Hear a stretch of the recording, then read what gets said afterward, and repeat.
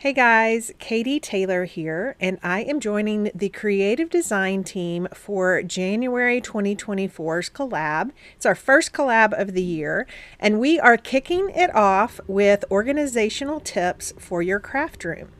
In this video, I'm going to be discussing specifically embellishments and giving you 3 easy storage solutions if your embellishments are out of hand, much like mine used to be.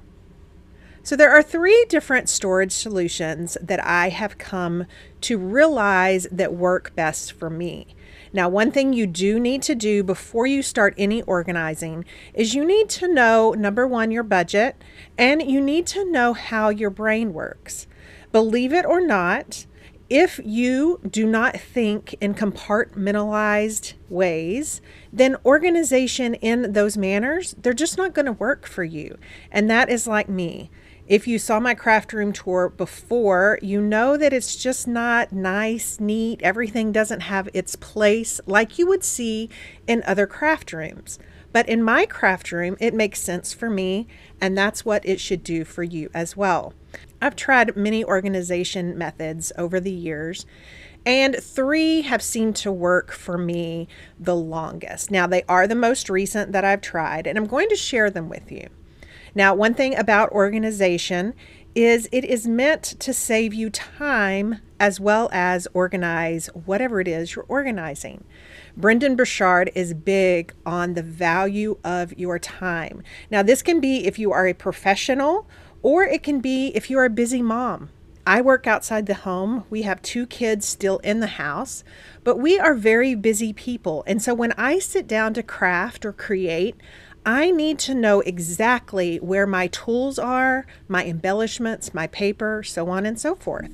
Organizing those in a manner that works for me helps me do that in a small window of time. So another thing that everyone knows about organization is organization can get expensive, but that does not mean it can't be affordable. This first storage solution I'm going to share with you is actually meant for photo organization. Now, I've been using these photo organizational bins from Michaels for a while now. And you can see that the original price is almost $42. And they are on sale, of course, because it's right after Christmas, and they know that people are wanting to organize their lives. So you could pick one up for $14.99. I did so.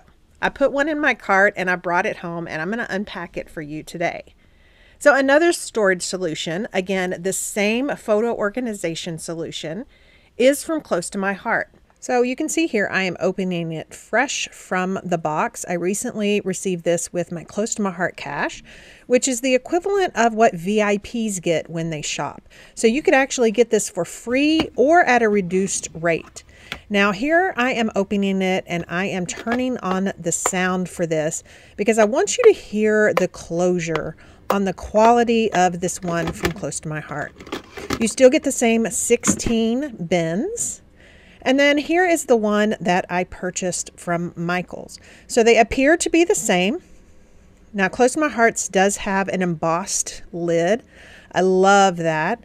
The regular one does not. Now, this one is a different brand than Michaels usually carries. And I'm turning the sound on for this because I want you to hear just how difficult it is to get these snapped into place. Now, a couple of them, I even had trouble closing them.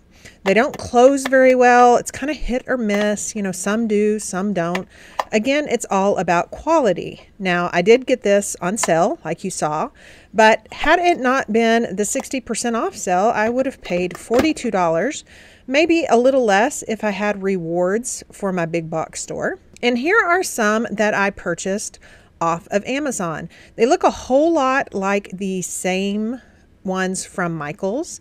Again, you just kind of hit and miss whether they're actually going to close or not. Now, I did want to show you how these actually are intended to use. I do use them for my photos as well. And then I just use my label maker to label the year and the occasion or the child. And then they fit just really nicely into this photo storage box. I have one for each child because that's how I scrapbook. Now, these are from Temu. Now, that is a topic of contention amongst some people, but these are actually really high quality. The only thing I don't like is they do not come with a container. Now, I can use these clear storage containers that are meant for fridges, but if you saw my craft room, you know that I don't have a lot of shelf space, so I need things that I can stack, and the close to my heart ones stack perfectly. Now here is a look at how those are used. I have my twine, some ribbon, baker's twine, as well as some stickers over here on the right, and all are labeled with my label maker, which makes it really easy for me to know what I want, pull that out, and get it done. So the next organizational solution I have for you is the small organizer from Close to My Heart. Now, I use these for paper collections as well as the embellishments I'm about to show you here. The wonderful thing about these is they come with little compartments. You can see here that those are left in.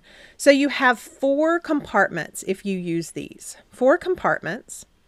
And you'll see here that I have decided to anything that comes on an acetate sheet. So dots, glitter gems. A long time ago, we had sequins, individual sequins that came on these sheets. I store these in this.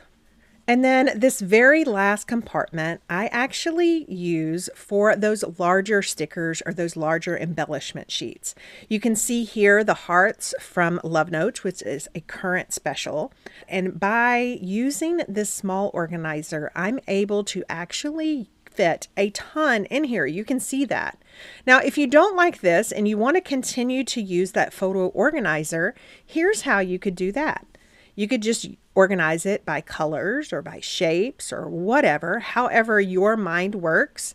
I know that my mind works in what I want. So if I'm working on a card or a layout and I want a glitter gem, my mind is immediately going to go to glitter gems. And that's why I have these sorted in dots, sparkles, glitter gems, sequins, so on and so forth. If your mind works in color, then you might want to sort these by color. Now, the third and final solution, I use the word final loosely because there are just tons of organization tools out there for you. But the third and final that has worked for me for years are these little bead organizers. Now, if you watch my videos here on YouTube, my process videos, you'll see me pull these out a lot. I love these. I get these on Amazon. I'm going to leave a link down below. I love these because they are adjustable. They're affordable. You get 2 in a package, and you can adjust these little compartments to be as small or as large as you need them to be. Now, depending on what you're organizing, my alphabet, I have all the A's together, all the B's, C's, 1, 2, 3s, all of that. If I'm organizing shapes, I may have one that has only circles, maybe one that has only stars. And then because I am a close to my heart maker, sometimes it makes sense for me to organize these by collection. So I have these labeled by the collection that they go in.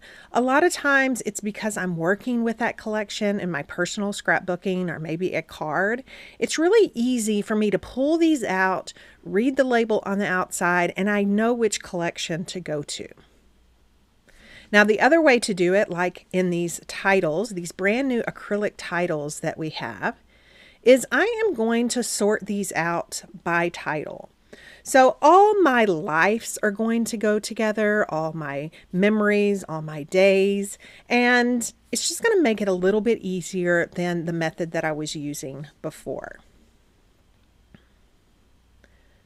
Now these are for the loose pieces, mainly acrylic and wood. Now some of our new die cut shapes actually come in the sheets. I know me, and I prefer to look at those as a whole. So on these new word strips, I know that I am going to prefer to pull out the 6x12 sheet of paperboard and view what size and what design I'm going to want and pull that out to use on my card or layout. I've also done this with collections that have maybe the little insert in them that shows you everything that comes in it. I've also done it with shapes. Anything that are on these new paperboard where they will stay intact for the most part if they're in this envelope.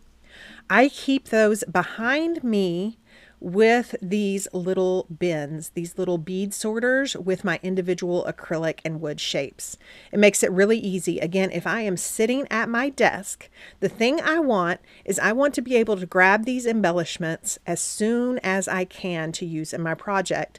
The last thing I want to do is get up, walk somewhere around the corner, dig through something else and find it. By having it all right here, I'm able to just look behind me, open up the drawer and pull it out. So now let's take a look under my desk, and that is where you're going to find that small organizer full of embellishments. I also have my adhesive as well as some other paper collections, and then that photo organizer with all my thread and stickers. Well, that's it for organizing your embellishments in 3 simple storage solutions. Thank you so much for watching. Remember that this is a collab, so you will find the previous videos from this week in the CD playlist. And then we still have Chelsea and Andrea who will be posting Sunday and Monday, sharing with you their organizational tips. I hope you've learned something today or you were inspired. Please let me know in the comments what you want to implement in your craft room, or maybe if you have something that was not mentioned here for your embellishments. Thanks, and have a wonderful rest of your weekend.